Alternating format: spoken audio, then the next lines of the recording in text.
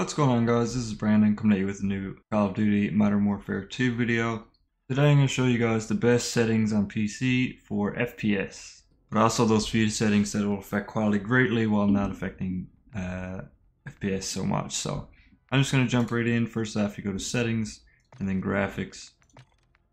For display, you want to have full screen borderless, and everything else should be automatically default, and these are good. If you want to just have a look at mine, you can go ahead.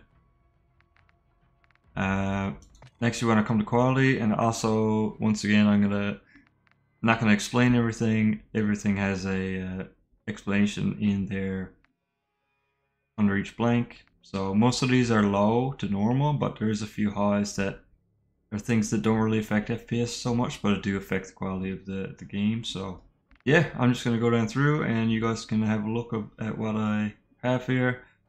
And these are the best settings for FPS on PC, but also those few settings that affect quality while not so much affecting FPS.